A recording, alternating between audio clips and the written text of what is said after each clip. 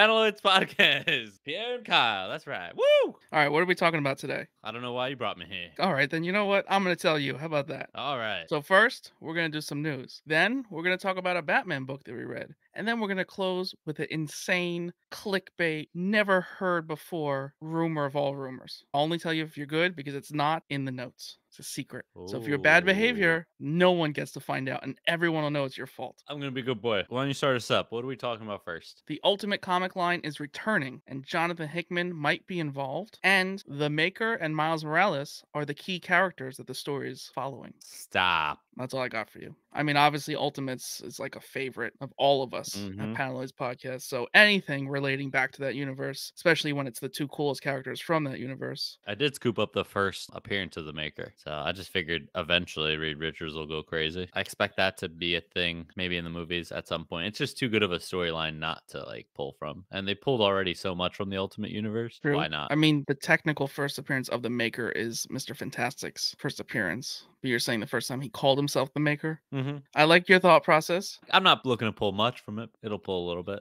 Yeah, good speculation. All right, next, Thunderbolts. The movie has added Glenn from The Walking Dead, Stephen Yeun, and the rumor, kind of confirmed by a untrustworthy website, so far at least, he's Sentry. Nah. My only thing with that is he's not like a bulky dude, and he already voices Invincible, and it's a similar power set. It's not my first choice for him, and I'm afraid that with Sentry, it's just going to be a villain that isn't going to be recurring, and I would have loved him to be a recurring character, not a villain that probably would only be in one movie, you know? I can't see him as Sentry at all. I can see him in the Thunderbolts team, maybe as another character, but I don't see him as a villain. So Warner Brothers is going to be making Lord of the Rings movies. Now you say to Hmm. yourself, wait a second, Rings of Power is on Amazon Prime. But it sounds like they're going to compete with each other and not be canon to each other. So that's stupid and mildly bothersome. So before we get to the bulk of the episode, I do want to talk about Mandalorian for a second. I didn't watch the new episode. The director confirmed that Grogu was actually with Luke for a few years. And the space between episodes, depending on the arc, years are passing. So this is way more progressed than we thought.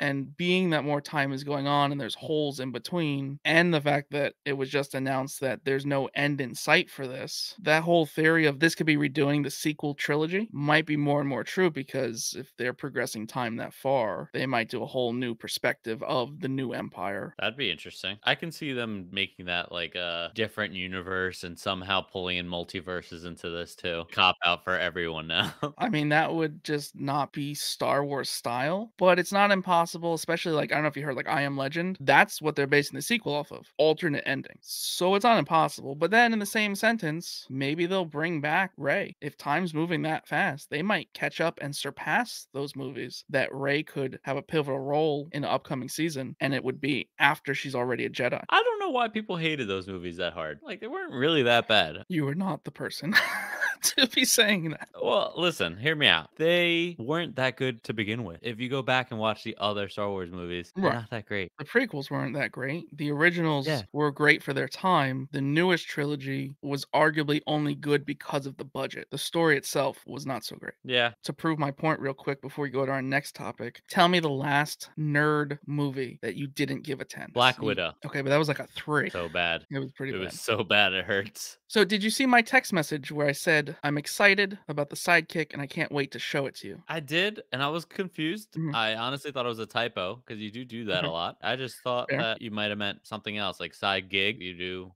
things on the side. Sidekick could have also been referring to the old T-Mobile device. Oh, Mm. okay, so that's a sidekick. So this is a sidekick. So I know that you don't have as many books as I do, but when you have 15 short boxes and you're stacking them and you're moving them and you don't have much space and you're digging through them, sometimes the comics in the box, they tip over. And when they tip over, things go bad. You get color breaks, you get spine cracks, you get a whole bunch of unfavorable damage. This product right here stops that. You clip it on inside the box. It looks like a typical divider, but this little clip holds everything in place and stops your books from tipping. SidekickSupplies.com. Right now, it is 15% off. Thanks 15 is the code. You add that code, you get 15% off. There's free shipping. The product is made in the USA. And if you're a comic shop, they do wholesale. So you can get these rather cheap and sell them in your store. I have a box I can actually use that for. All the comic books are actually tilted. I thought that was like a normal thing. Now to the main topic. You read a book, and I'm proud of you because you've been a little dry lately. You haven't been A reading as few much. books. First off. And I know Yeah. this because you haven't picked up any of my comics, meaning you're not buying comics. I Meaning you're haven't bought only any. taking advantage of my subscriptions that I pay for. And that's the only way you're reading. And you mess up my progress so I know when you read, and my progress hasn't been messed up until recently. So why don't you tell us what we both read? So Lazarus Planet. Mhm. I think you wanted me to say it because you have trouble saying the word. Talk about the elephant in the room. I think it would have taken you a few times to say that word. Yes, and we read them. We read Huh. the tie-ins. We read Batman versus Robin, which is what instigated the event. We didn't read all of it because, again, we're using an app, so it's about a month behind. But we read a nice chunk. First of all, I want to say I think Mark Waid is doing a fantastic job on this story. I think I kind of was telling you this yesterday. There's a lot of stuff going on in DC with Bat Family stuff. They're just all over the place, and the fact that Mark Waid is making all of this work with everything else going on in the background, you got to give him credit for that. So first, why don't you give a little synopsis of what the hell for anyone who didn't listen and doesn't feel like reading it? Story picks up Batman versus Robin, 4 issues of kind of explaining the story and where we're at, setting up the event. Damian Robin gets possessed by Devil Nezha. It's confusing. There's a Z and an H, and I'm sure Jeremiah knows how to say it, but maybe not because he also didn't know how to say no more. So, from what I'm getting from it, I think is Mhm. that the devil Nezha and whatever this Lazarus pit is doing releases whatever like the most. I don't know how to explain it. Fuck, you explain it. The reason why you secretly hate people, you know? Yes. Your suppressed trauma caused by that person. Yeah. So, like, when you make the intro of Paneloids podcast take 15 minutes because you won't say your name, Mhm, that mhm, would be mhm. what I tried to murder you for. Yeah, and Robin goes around. He's just pissed, Yeah. and Alfred's dead, so he's pissed about that too. That happened a while ago, but it's like still surfacing, which makes sense. Which is weird at first because Alfred's walking around and he's still around with Batman. Spoiler, you don't find out until later that it's not him. A sprinkle of his DNA was With feelings. required to have the villain portray Alfred. So like there's a little bit of him there. So again, this is massive spoilers, but I think it was issue 4 when you kind of realize that Alfred isn't Alfred when he's dissolving away back to death. He kind of has some nice words for Batman, and that's supposedly actually him or the fragment of him that was there. Now we're dealing with magic, so it's a thing, I guess. It's cool. And it was really cool that Batman admitted that he knew the whole time it wasn't Alfred and just played along. No, I forgot about that actually. Yeah, so Batman knew, of course, detective, world's Mhm. best detective knows even that. So he played along to get him where he needed him to. So that worked out. And then he has to go through trials against all the Robins. Not all of them, but the 4 unoccupied ones that weren't So doing something else in their stories. but at least it was true to the fact that they had held the Robin name. Yeah. They had Stephanie Brown. So it wasn't just like, oh, here's just the 4 that were available. They were Robins. And they also let their hatred come out of. You traumatized me. You're the reason I'm a screwed up adult. Yeah, he That seems to go through that a lot. We hear it so much that I'm starting to believe it. Batman's a villain. Yeah, I'm starting to Child feel a abuse. little way about Batman. But he fights them all. He beats them down while they're upset Yeah, he messes them and up pretty bad releasing their too. emotions. It's funny because as he's fighting them, they're telling him, how he messed them up. And he's telling them, no, this is all your fault, basically. But as it goes on, he starts to realize, like, okay, wait, maybe like it is my fault. Like doesn't even fight fair. It was cool. I think they did a good job with that. I guess the other villain that we have going along with this is also Ra's al Ghul. Mom. So it's like Talia's grandmother, and Talia is in this, and she of course helps Damien because she always helps Damien. But like, I don't know, it gets a little confusing there because this big red villain, devil creature, has everyone like possessed or like floating around in some kind of magical world. Like he's got everyone subdued. He knew who the problems were gonna be to mess up his plan, and he knew that like using Damien would be the way to mess with Batman. Basically keep him occupied to get his plan done. So I think the story is really well written in that way of like this villain wouldn't just be able to do all of this without people like us fans being like, oh well, this character and this character and where's this person, and they would have been involved. Wade handled all of that. Everyone that Hmm. would have been involved in a threat surrounding all of this was somehow subdued, and that's how the villain planned it, and it was done well. But once you get Yeah. Tali free and once Damien got out of his possession, that's when shit did not go the way the villain wanted. And then the villain's son shows up, spoiler, and he's a real prick, and he starts fighting everybody. And then what happens? The Lazarus volcano erupts. Before that, I guess they're sucking powers out of people. people. They are sucking powers out of I mean, I don't really like it when you say they're sucking powers out of people, but yes, through multiple magical characters that I'm not too familiar with, they're taking the magical powers from person A, B, C, and D, and they're pushing them into Dr. Fate's helmet. Black Alice is the character that they're using to move all the different powers. Like they have one of the original lanterns, they have a smorgasbord, if you will. Supercharging Fate's helmet, which is already super powerful. And then Roz's mother gives Mhm. Damien a Batman suit, which I think we've seen before Yes, in like a 100 times. future Damien, right? I just feel like he looks so stupid on him. Like he's so tiny, Especially when he's a little tiny child wearing Batman. that suit, like a little onesie, so it's easier to, like, pull up and change the diaper. Like, it's just not Yeah. cool. I don't love it. I don't people are a fan of it, but I'm not a fan at all. All right, we agree. I think your favorite part was when somehow, which was kinda obvious, the villain's pumping up this Fate helmet, obviously for Batman to put it on. What did you think of the Fate helmet getting bat ears? Thought it was sick. I thought it was sick, but then I thought about it. How is Batman, a normal human with no magic, able to change the look of the Fate helmet? Like, shouldn't the Fate helmet have influenced him and he had like a I- completely different suit? So you don't question it, you just leave that alone. I was like, oh, watch his suit turn blue and gold. That would have been sick. No, instead the helmet got ears. All right, so they put all these powers in you, did all this shit for what? Just for him to be like, take all the powers back. He didn't do anything with it, and then the volcano goes off. I thought And like then you were about to see like some crazy scene with him using these powers. And then the sun shows up, which I do believe is our ignorance of not reading other books. I think the Monkey Prince and all those other stories are tying in, explaining that these are new characters to me, and he just showed up, and I was like, "What the fuck? Who is this?" I think Fucked it was everything up. Bull Demon or something like that. Bull Devil. But yeah, Bull shows up. He's a real prick. He's also traumatized by his father. That's the theme of this. It's just Yeah.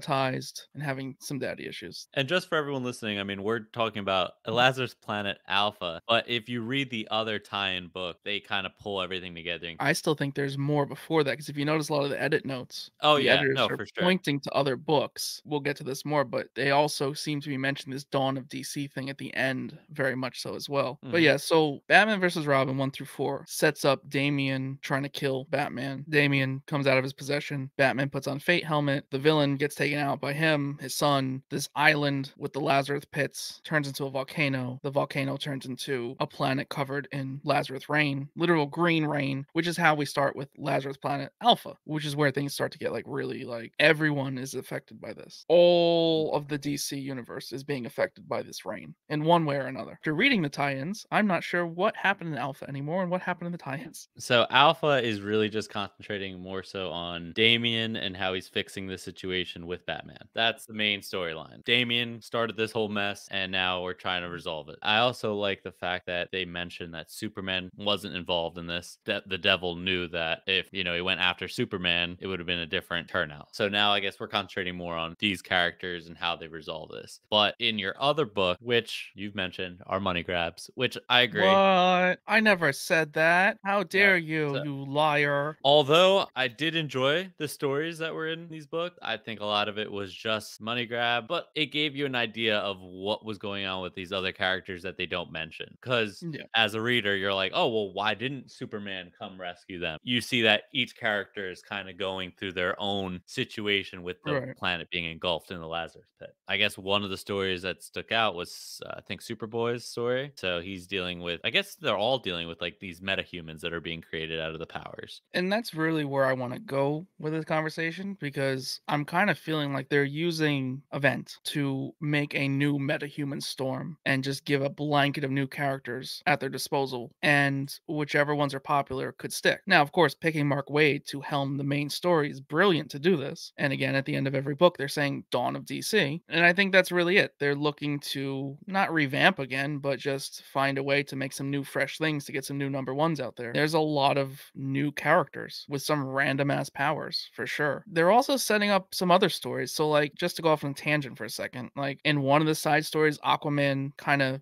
acknowledges that the trench monsters who he always fights throughout Aquaman's history, he's acknowledging that they're his ancestors. And I think he might have hinted at that before, like a few years ago in an Aquaman book. But like they're kind of going that way with that story. Wonder Mhm. Woman is training somebody's grandma. Like, I don't know who that is, but someone's grandma is getting trained by Wonder Woman. She's an Amazon now, and it's cool. Like, I don't know the character. She probably again showed up in a prior Wonder Woman book I'm unfamiliar with. Yeah. But while she's fighting her, zombies show up because of the rain. The Lazarus rain brought back everyone that Yeah, all Amazon's ever fought, and that's setting up a new arc for the Wonder Woman book. So even after this event is done, the reign stops. We're gonna walk away with a ton of new characters, and we're gonna walk away with ongoing story arcs of like, there's still zombies, there's still recurring powers. To go back to the Superman story, John tries to stop somebody that now has what, like lava powers? And in the meantime, he's getting like electric powers. That's like one thing there. But then if you go to like Supergirl's story, her powers aren't even working right. Starting in Alpha, the sun is actually messing up her powers. So it's either like twisting your powers, giving you new powers, or giving people who don't have powers, which is an odd thing for the Lazarus pit because it's really, from my knowledge, makes you a little crazy, but brings you back to life. I feel like this is kind of like Marvel Spider Verse, where they're introducing like a lot of new characters really quickly through an event. Especially this last book that came out that we read. That one felt very focused on creating a new story. That was Legends Reborn #1. That one had like a bunch of stories in it that I felt they have something to give us at the end of all this. But I don't think it's going to be something that's easily just rectified. Like once Damien and Batman figure out how to fix this whole thing, I think like your zombies, things like that aren't supposed to be around will be gone. So do you think the powers are going to stick around for some? Like another example, Power Yeah. Girl can read minds now. Superman, John Kent, electric powers. You know, the blue and red Superman when they like split and they're kind of evil. I think I've even seen a little clip of him in a similar blue suit. Is he keeping electric powers for a bit? Yeah, I think it's setting up kind of what it's going to be. Depending on how the audience receives some of these powers in future Mhm. books, they might use them or they might just like, we're just going to forget about that. I guess we'll see. So far, again, those side books felt very heavily like a money grab at the same Mm. time, a little bit more important than we realize right now. They're really planning something much larger for DC with these characters that they've introduced. And the side stories are really short stories. There's multiple stories within each book. I think my favorite so far was the Power Girl one, just off of the art. I like the arc that they're creating with Raven. I didn't love That's the that one one. thing I gotta say. The short stories, they're like rapid fire, and it's hard for me to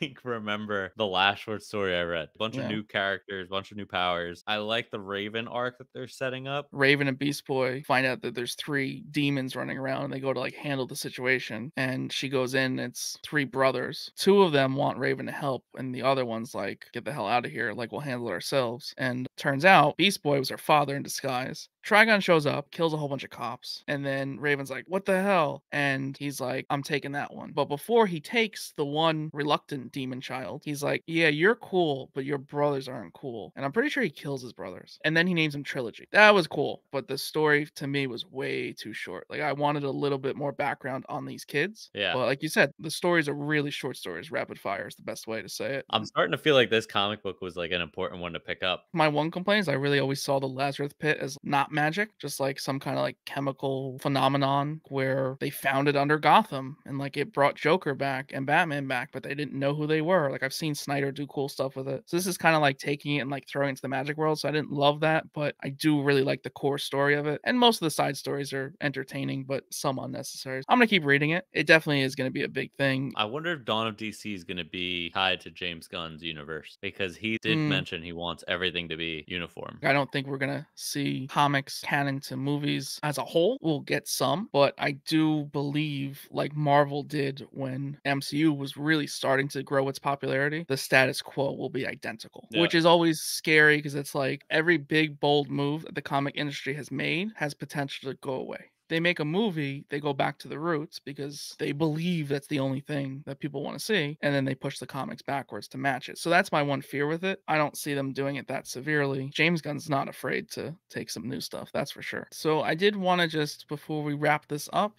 tell you some anime news. And by anime news, it's just anime stuff that I've been watching. So I started a new show, Mhm. Re Zero, starting a new life in another world from zero. All right. Yeah. I'm not going to watch that one. Lot of fan service. The main character who just showed up in a fantasy world, right? When he dies, which he does often, he starts from the beginning. So like once he resolves that problem, he will then restart from the conclusion of the last problem. So he basically has checkpoints. But Mm. what kind of makes the show cool is anytime he tries to talk about it, some kind of demon creature like squeezes his heart. So he's not capable of telling people like, "Hey, I'm gonna go kill myself. I'll be right back." So it kind of adds like a cool twist to the Groundhog Day scenario. But yeah, I don't know. It's a little bit fan service. Like there's like twins and they're like in maid outfits. I don't get that in my animes. I don't know. Are you caught up on My Hero Academia? I'm so many many seasons behind. You need to just sit there and watch Every it. time I say I'm gonna watch it, I don't, Mhm. and then another season comes out. I'm gonna Like, spoil oh, just a tiny bit. please spoil away. Deku, his costume, it's like a battle damaged one. He's wearing the mask. He has a yellow cape from another character. Again, not gonna ruin things for you. He looks sick and he's got all these powers and he's kind of acting like Batman and he has spider sense. So like if something is going wrong, he knows and like he's just like, okay, gotta go there and just like darts off and goes and saves somebody. You gotta catch up. Yeah, I'll watch that at some point. So now are you ready for the rumors to close this episode? Let's hear it. Shang-Chi is rumored to have multiple Oh, Kang variants in his movie. okay. Tom Holland might show up in Spider-Verse 2 next to an animated Miles Morales. Okay. You ready for the third one? Yeah, I'm ready. Sidekicks are on sale for 15% off on sidekicksupplies.com. Thanks 15. Paneloids podcast.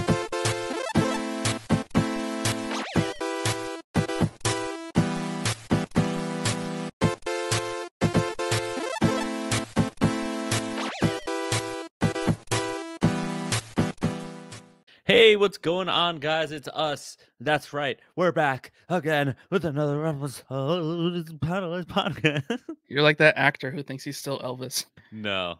Paneloids podcast. This is Paneloids podcast with Kyle and Bizarro Kyle. That's me. I'm a little pig man. Did you just infer that I'm a pig?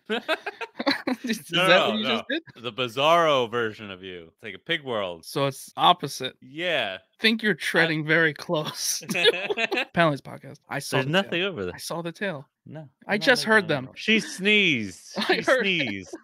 Dog heard it. sneezed. Now she's right here. Oh, no, now she's on What are you doing? bed. No, Alright, it's not well, time for this. Paneloids podcast with Kyle, Pierre, and Leia. Leia doesn't Yeah. understand It's a special dog episode where sound we quality. have our dogs are here. Nope. Paneloids podcast. So Lazarus, oh no, I messed up. Ah!